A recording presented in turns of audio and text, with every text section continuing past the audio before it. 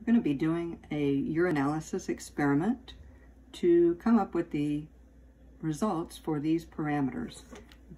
We have the age of the patient listed in our worksheet under urinalysis. It'll say urinary system and urinalysis document under your lab documents, and this is just an exploded version of the chart that I've drawn.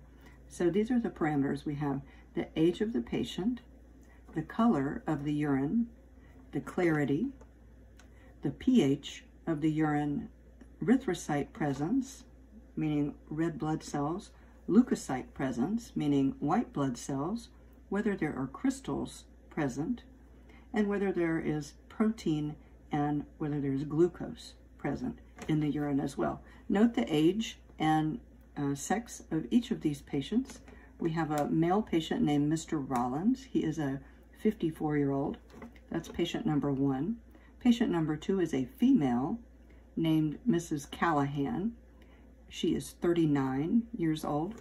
Patient number 3, a Miss Johnson. She is 26 years old.